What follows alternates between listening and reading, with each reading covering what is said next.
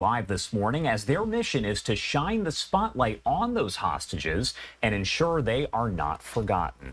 Thank you so much for taking the time to join us here this morning. Good morning. Thank you for having us. Of course. Well, first off, can you start by telling me about your son, Omer, and your understanding of what did happen to him on October 7th? Omer is 22 years old. He actually celebrated his birthday a week after he was taken into captivity.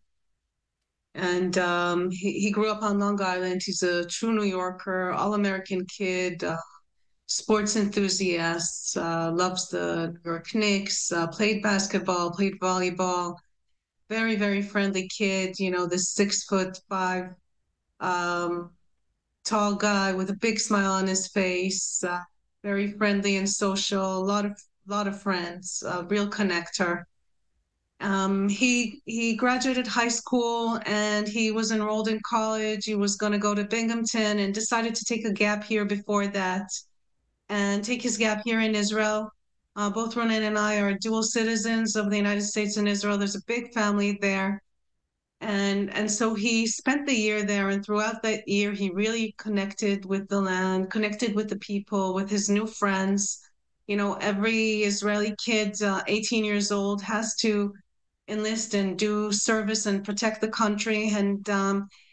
And he felt that he should be doing the same thing, that he should do his share in serving and protecting Israel. And so he enlisted in the IDF and became a tank commander. And on October 7th, he was positioned on the border with Gaza. His mission was to protect the villages, the kibbutzim on the border.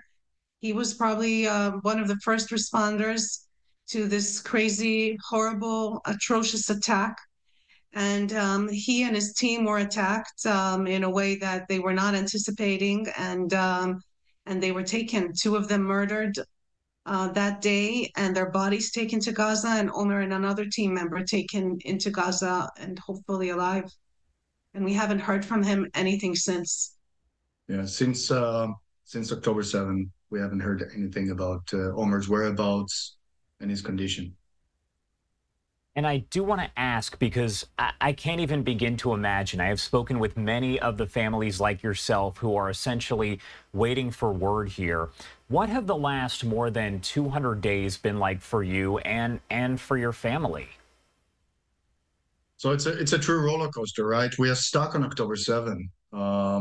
We actually, we put that sticker on ourselves just to remind ourselves, where are we in this horrible sequence of events, and it's been 204 days today, and we don't know where we are. We're just traveling the world, meeting world leaders, advocating in the behalf of our son and the other hostages, making sure people don't forget them, and that all the leaders involved in this terrible crisis are doing everything they can to promote a solution that will bring our son back and hopefully ceasefire and peace to the region. Leaders of 18 different countries, including the U.S. and U.K., have put out essentially a statement over the last several days or so that is calling for the immediate release of all of the hostages, like your son, held there in Gaza. What are your thoughts on that statement overall that was released now nearly 7 months after the attack on October 7th? Well, it's long overdue and very appropriate. As you mentioned, there are multiple nations involved. It's not just an Israeli problem. And the fact that 17 countries united and came together with a declaration that those hostages, as a global humanitarian crisis, must come back, and that Hamas must agree to some kind of settlement and bring those hostages back, is so critical. And we applaud those countries that came together. You know, this was a very, very intense week. Something else that came out this week was a sign of life from another American hostage, Hersh Goldberg, Poland. And we know that his family haven't heard hasn't heard anything from him since the day he was abducted, and this was a first sign of life.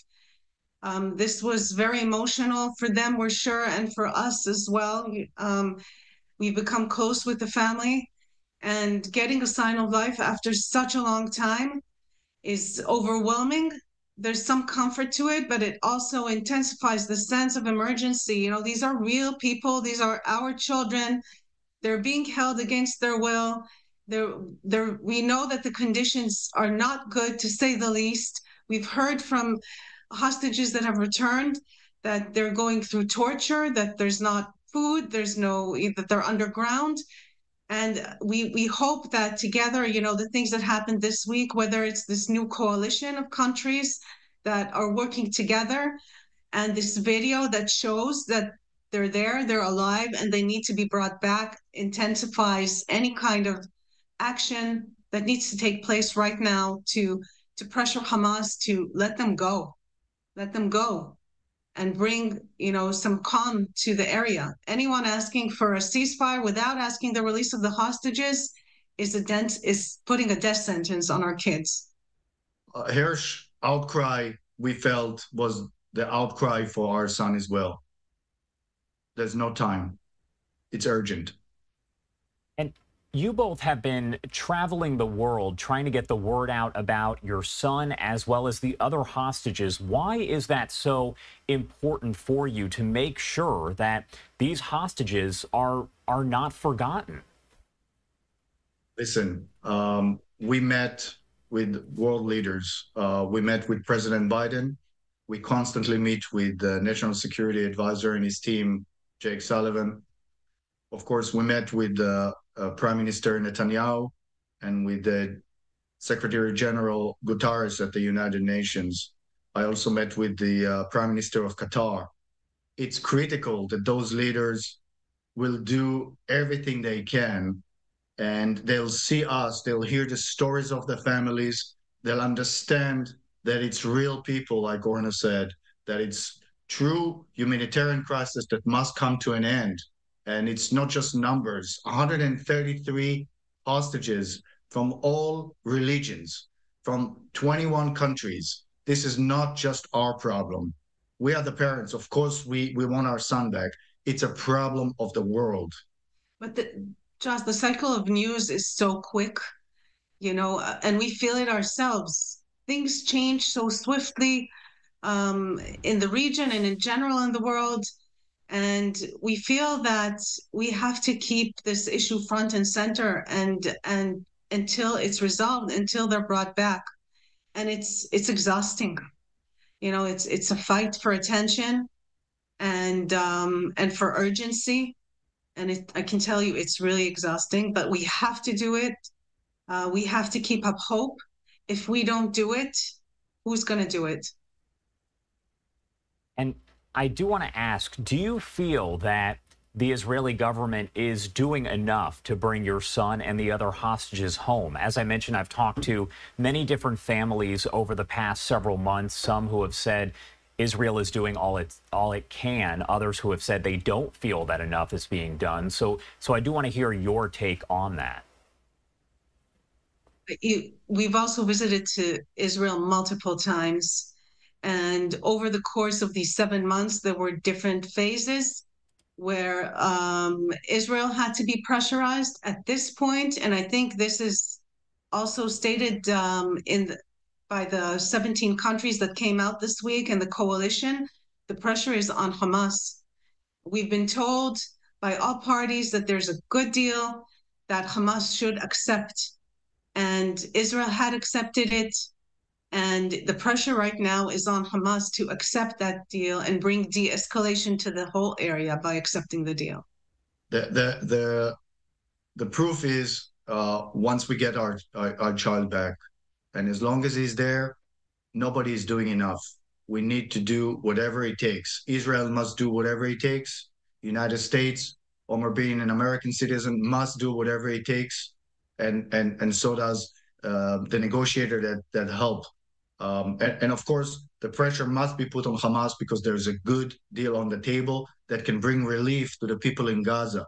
Let's not forget, The Gaza people are suffering because Hamas is not agreeing to the conditions that all the countries agree are very reasonable.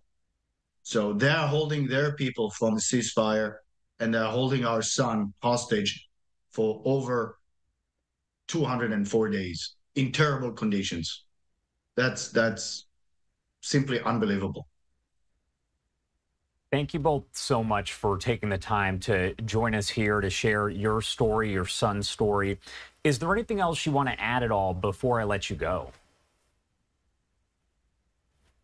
I think we're asking everyone in the world that wants any kind of calm in the region, and there are voices out there, to make sure that we get this straight. The hostages are a global humanitarian issue. Their release will bring calm to the area, and that should be the demand of everyone that wants to bring calm to the area.